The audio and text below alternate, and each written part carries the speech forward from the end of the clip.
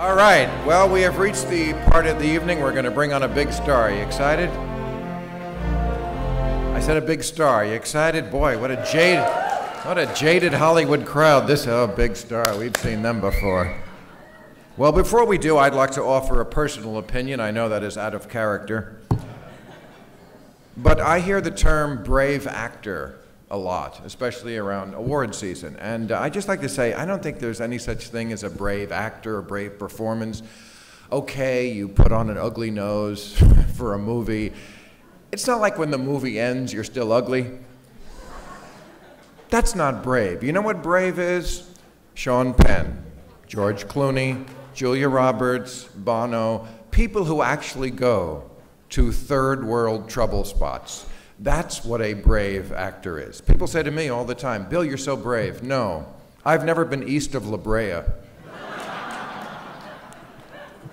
The point I'm trying to make is that when you go to these places, you're not a celebrity. Heat does not know or care that you're a celebrity. Sandstorms don't care if you're a celebrity. Flies don't care if you're a celebrity. Militias, terrorists, they don't know and care if you're a celebrity. Dysentery and malaria, they don't care if you're a celebrity.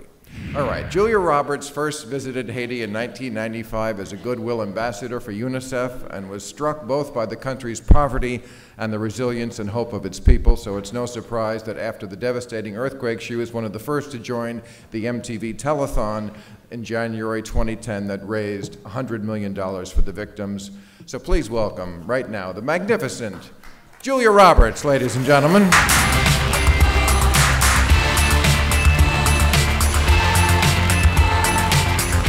My heart was beating so fast that Bill might say something that wasn't nice. Thank you for not doing that. The scope of her compassion is nearly incomprehensible. The depth of her intellect, staggering. Her sheer will is quite simply mighty. Cheryl Mills is a lawyer, administrator, corporate executive, and government official. It sounds so cool. And she really just couldn't be any cooler, this lady. She currently serves as counselor and chief of staff to Secretary of State Hillary Clinton. She is leading the State Department's Global Hunger and Food Security Initiative and Diplomacy and Development Aids in Haiti. Cheryl Mills seems to be the kind of person who cannot turn her back on injustice or inaction. She has tirelessly devoted herself to Haiti since 2009, and now, as Haiti needs her and all of us most, she has, true to form, increased the seriousness of her devotion, traveling there on average once a month to oversee the situations firsthand. At times when others have seen only problems, when only what hasn't been done gets talked about, she remains steadfast and optimistic in Haiti's progress and continued forward movement. Cheryl relayed that when she first began her work in Haiti, someone once told her, "You cannot chase needs in Haiti because Haiti's needs are too great. You must chase opportunities." Cheryl Mills not only chases these opportunities, she creates them. We live in a world with so many troubles and pains. It is often hard to know where to begin. It feels impossible to believe that we can really make a difference. Ralph Waldo Emerson said, "Patience and fortitude conquer all things." Cheryl is a shining example of that kind of belief, an example that one person can make an immeasurable difference. And I cannot end my time up here without also noting what I think is her really crowning achievement, that she is raising 7-year-old twins, Luca and Indigo, something that we have in common because I do the same thing. It is the joy of my life to have 3 children to devote myself to and raise. The fact that she does this and in addition to that helps to solve the world's problems is just blows my mind. I think you're tremendous. I'm so happy to be here for you tonight. And now we're going to watch some footage.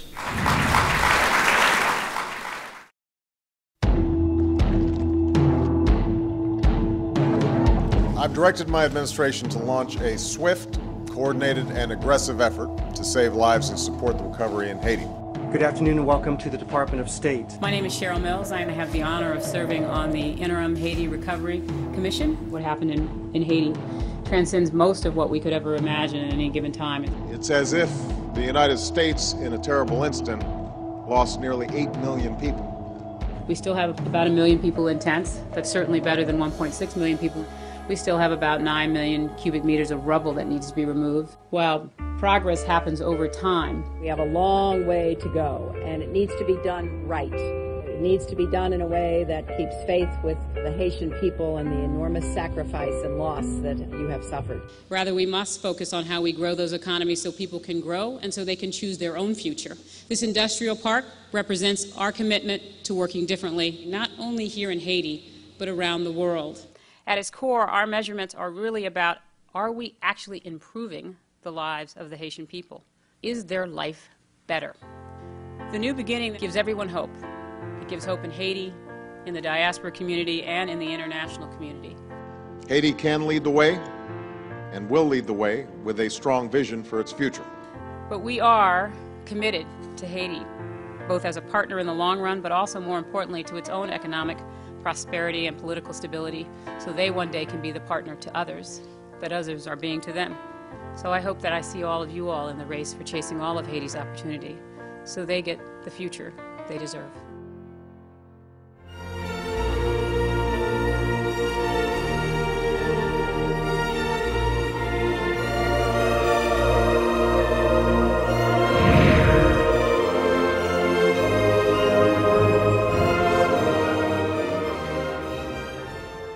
It is an honor to be here, an honor to receive this award from the Cinema Peace, and it is an honor to be among so many people who are giving so much to Haiti, whether those people are people for whom Haiti is home, like the foreign minister who is here tonight, and I know former Prime Minister Bellerive is here as well, whether it is not like those like Regine for whom Haiti is their ancestral home, or whether it's for people like Brad Horowitz and certainly Sean Penn and his organization, JPHRO, for whom Haiti is their adopted home. There are so many ways in which they are giving to this country, and there is no better company to find yourself in.